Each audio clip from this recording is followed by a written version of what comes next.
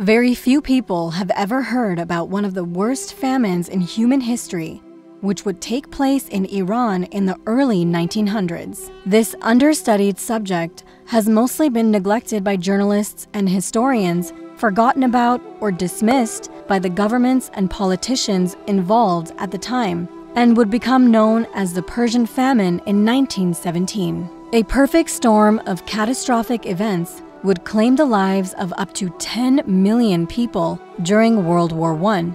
The Qajar dynasty was the ruling body of Iran at the time, and even though they declared neutrality from the war, Iranians suffered some of the heaviest losses of life through a combination of brutal circumstances. They were under occupation by 3 different armies at the time, including the forces of the British, Russian, and Ottoman Empire. And while they were battling for supremacy during the war, the armies needed to feed their soldiers. Blockades were set up on all sides to monitor food and goods coming and going, and a lot of supplies wound up being seized or stolen, requisitioned, as the army would call it, from those fighting in the area at the time.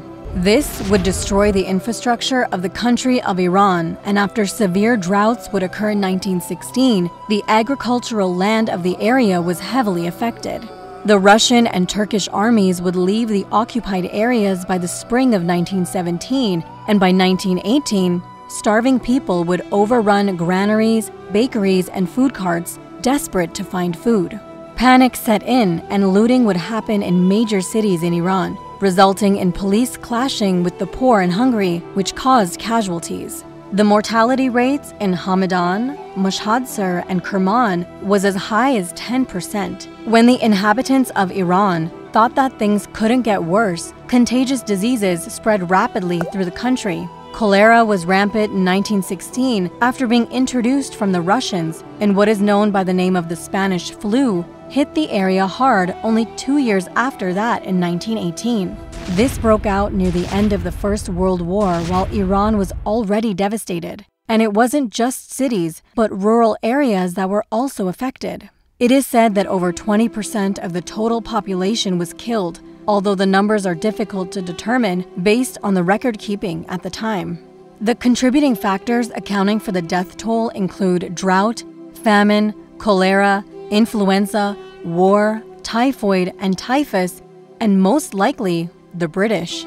An author named Mohammed Gholi Majid, who is a PhD in agricultural economics from Cornell University and has studied the modern history of Iran extensively, claimed that the British Empire is responsible for the deaths of millions of Persians who perished. Majid writes that the British hold much of the responsibility because of their trade and financial policies at the time.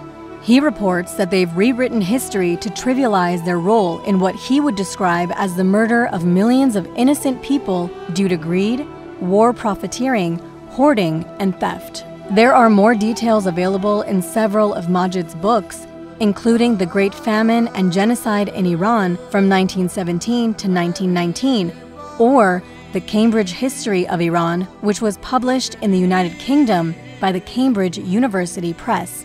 Regardless of the background information you read or who you believe, the truth can't be denied regarding the facts that millions of people have been lost through senseless violence and that Iran continues to struggle for peace and freedom as it has for thousands of years now.